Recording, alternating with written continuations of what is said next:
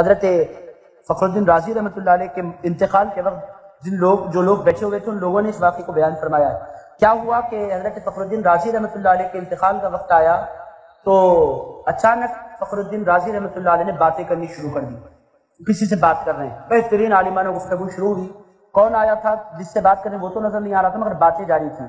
وہ کیا کہہ رہا تھا؟ اللہ ہے تو ثابت کرو۔ حضرت فخر الدین رازی رحمۃ اللہ علیہ نے ایک دلیل دی، اس نے توڑی، دوسری دلیل دی، اس نے توڑ دی، تیسری دلیل دی۔ حضرت فخر الدین رازی وہ دلیل دیتے جا رہے ہیں اور شیطان ان دلیلوں کو توڑتا چلا جا رہا ہے۔ حضرت فخر الدین رازی چونکہ بہت بڑے عالم تھے، آپ میں ہوتے 2-3 دلیلوں میں ختم ہو جاتے۔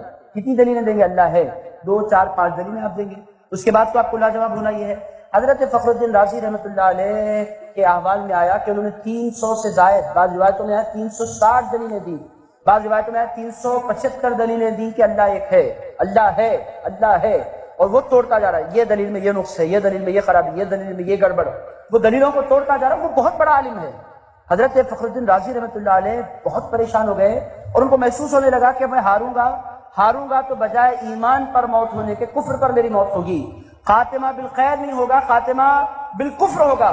وہ ہیبت ان پر طاری ہونے لگی۔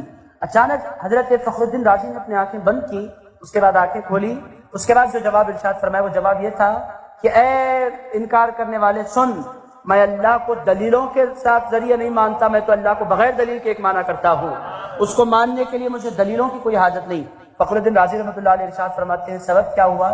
کہتے ہیں جب میں پورے کو لاجواب ہو رہا تھا، ایک مرتبہ میں نے اپنی زندگی میں نجم الدین کبریٰ کا دیدار کیا تھا، ایک مرتبہ مجھے ان کو دیکھنے کا موقع ملا تھا اور میرے دل میں تمنائیں پیدا ہو گئی تھی کہ مجھے ان کا مرید ہو جانا چاہیے، مگر وہ محفل میں ہو نہیں سکا مرید ہونا۔ میں نے چاہا تھا مرید ہو جاؤں مگر میں مرید ہو نہیں سکا۔ جب شیطان کی پوری جکڑ میں آ گیا اور میں اب لاجواب ہونے کو ہوں، اب نزاع کا عالم اس پر طاری ہونے کو ہے، اسی عالم میں مجھے نجم الدین کبریٰ یاد آئے۔ میں نے آنکھیں بند کی اور اپنے پیر کی طرف پکارا، اے میرے پیر کرم کیجئے، کہیں میں کفر پر مر نہ جاؤں۔ اس موقع پر نجم الدین کبریٰ میری جانب متوجہ ہوئے۔ اس وقت وہ وضو فرما رہے تھے، وضو کے لیے پانی انہوں نے چلو میں اٹھا لیا تھا، اس پانی کو پھینکا غصے سے اور ارشاد فرمایا اے فخر الدین، یہ کیوں نہیں کہتا کہ میں اللہ کو بغیر دلیل کے ایک معنی کرتا ہوں؟ حضرت فخر الدین رازی رحمۃ اللہ علیہ فرماتے ہیں کہ نجم الدین کبریٰ کے مرید ہونے کے ارادے نے مجھے کفر کی موت سے بچا لیا، ورنہ تو میرا خاتمہ بالکفر ہو جایا کرتا تھا۔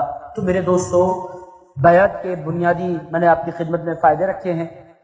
ایک فائدہ یہ ہے کہ پچھلی زندگی کے سارے گناہ معاف ہو جاتے ہیں، دوسرا فائدہ یہ ہے کہ انسان کا خاتمہ بالخیر ہوتا ہے، تیسرا فائدہ یہ ہوتا ہے کہ اس بندے پر خصوصی نظر ہوتی ہے جو سلسلے میں داخل ہو جایا کرتا ہے۔ لوگ انکار کریں گے، انکار کرنے والوں سے حقائق نہیں ختم ہوا کرتے۔ میرے دوستو، یہ آج انکار کرنے والے آج کل کے لوگ ہیں، ان کی حیثیت ہی کیا ہے؟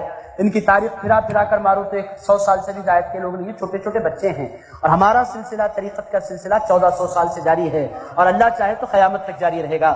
میرے دوستو، ان چھوٹے چھوٹے بچوں کی باتوں کو لے کر ہمیں کبھی پریشان نہیں ہونا چاہیے، ان کو بولنا چاہیے بیٹے تمہارے ابھی دودھ کے دانت گرے تک نہیں ہے، تم چھوٹے بچے ہو، ابھی تمہارے منہ میں دانت آ رہے ہیں، ہم سے باتیں نہ کرو۔ میرے دوستو، اہل سنت و جماعت ایک انتہائی، آپ دیکھیں، دنیا کی سب سے قدیم جماعت ہے اور اس جماعت کے بانی خود رسول اللہ ہے، تو ہمیں کبھی گھبرانا نہیں چاہیے۔